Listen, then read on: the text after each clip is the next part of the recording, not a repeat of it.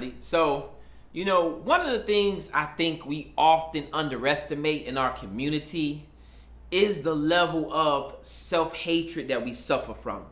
The level of alienation that we suffer from as African people, right? Wait, first and foremost, before I even go even further, happy belated to the Honorable Marcus Mosiah Garvey. Happy belated Earth Strong. That is one of our most powerful ancestors, all right?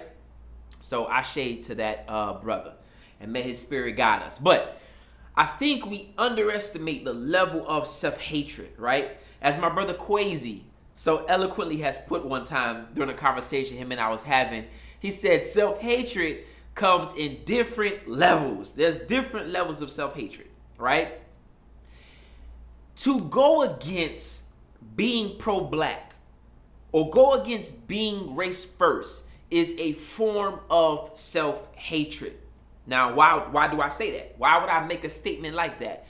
Because if you are black, if you are African, that means you are essentially going against yourself. That means you are essentially going against your better interests. Do you understand that? You are black. You watching this, you are African. To go against that means that you are going against yourself. To go against group economics, black economics, you're going against yourself.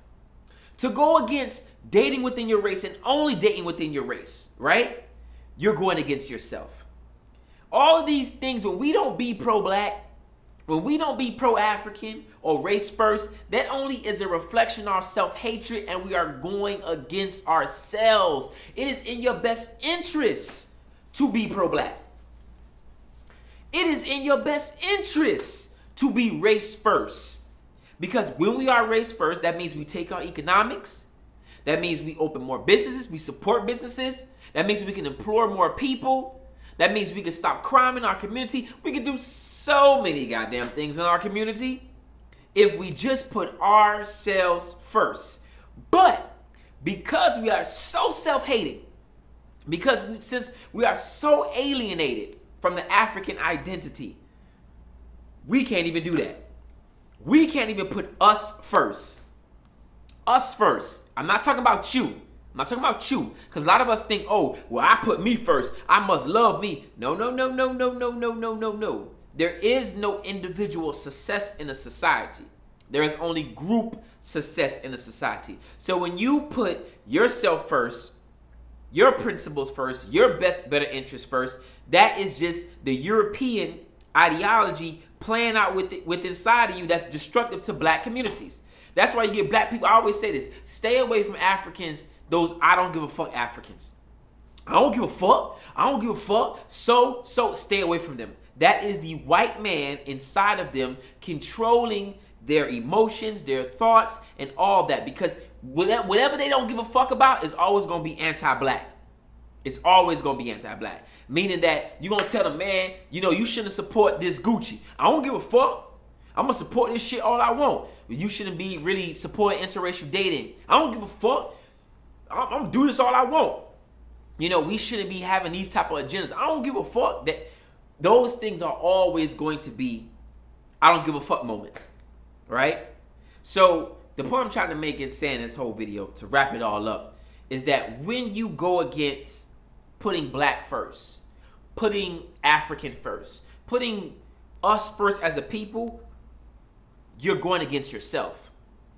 You're reflecting self-hatred. When you say, I don't see color, that's a reflection of self-hatred. When you say, man, we shouldn't, you know, we shouldn't do that. That's not right. That is self-hatred. You are now limiting yourself because you are a part of this group. Whether you like to believe it or not, whether you like to identify with it or not, you are a part of this group. You can't escape from your race. No matter how white you marry, no matter how much you bleach your skin, no matter how, you know, perfectly you pronounce the English language, you cannot escape from who and what you are as an African. You can play these silly games all you want, because a lot of us like to do that. But there is no escaping it. There is no escaping it. You are African. You are black. You are a part of this race. You are not an individual. You are an individual who belongs to a group unit. I'll give you that.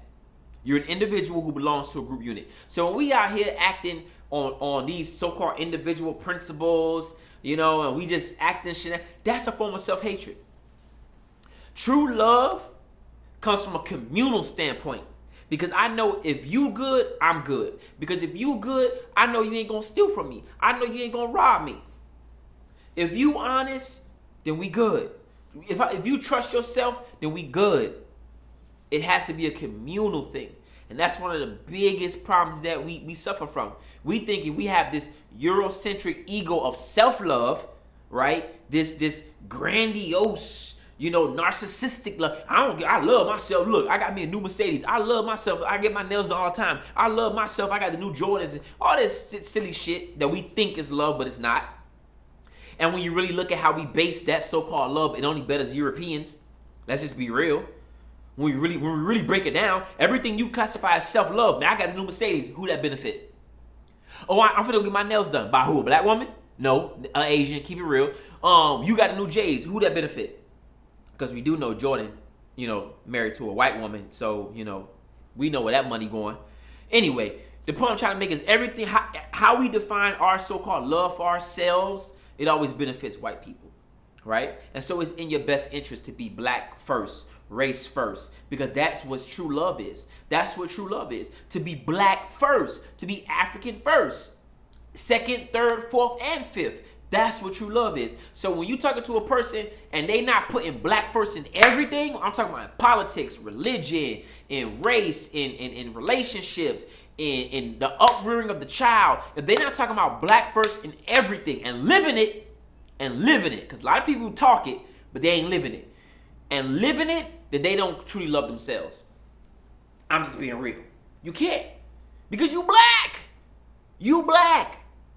How could you not put everything first, black, in your everyday existence? You black. So that way you can't really love yourself. I'm saying, I'm just being real. So I'm about to go for a jog right quick. You know what I'm saying? So next time, family, you know, and so, listen, shout out to Mama Africa. You feel what I'm saying?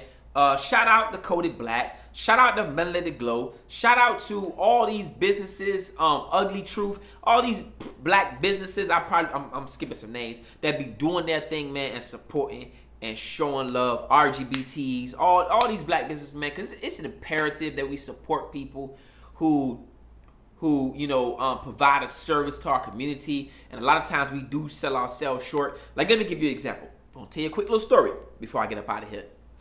The other day, I was doing some stuff, getting some Kenoras done. You know what I'm saying? Some red, black, and green Kenoras that I probably will be selling later on. And anyway, I was doing it in a non-ventilated area, and I ended up getting some sawdust and whatever in my chest, and you know, whatever. That thing could be real hazardous. I didn't have on a mask. I wasn't thinking.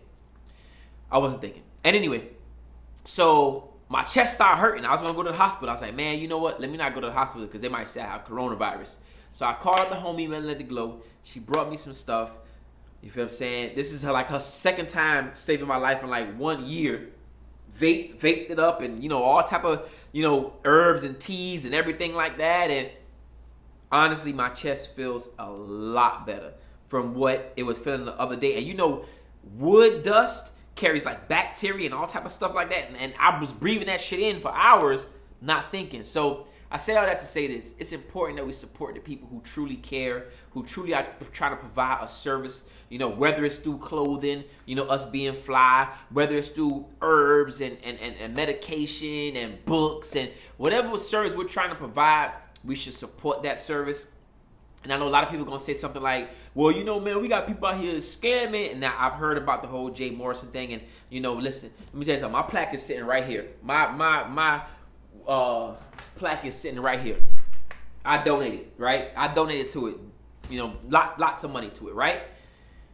I won't ever stop donating to, if another Jay Morrison, and I'm not saying that he is or he isn't mishandling the funds, I don't know. I haven't went into that. But if another Jay Morrison pops up tomorrow, guess what? I'm going to put more money into it, and I'm going to support it again. And if it fails, it fails. Because guess what? It only takes one time to be a success. It only takes one time to be a success. And the day I give up on the Jay Morrisons and the Umar Johnsons of the world, or whoever else has something to do for blackness or black people, that's the day I give up on myself. That's the day I give up on myself. That's the day you allow white supremacists to say, man, you know what, we can't get our shit together. Let me stop supporting myself and other black people and just keep on supporting them. So the next time another Jay Morrison pop up, guess what? They're going to get my money. Because guess what? I'm not going to give what I don't have to lose. We got to take that same situation when we dealing with our family members. Don't loan nobody no money if you don't have the anticipation of you'll never get that money back again. That's where problems start. Never loan somebody no money if you ain't got it to lose. So the money that I gave to the Tulsa, I had it to lose. So if it is something going on, which I'm not saying it is, but if it is something going on, oh well, I'm not gonna give up on blackness. Whoever got the next thing, let's go. Let's go. Maybe I might be the next person to say, hey, let's put the money here. Who knows? But the day I give up on black people and black strength and black is the day I give up on myself. And I ain't no quitter. So that being said, think black, stay black, love black, support black, and that's real African black power.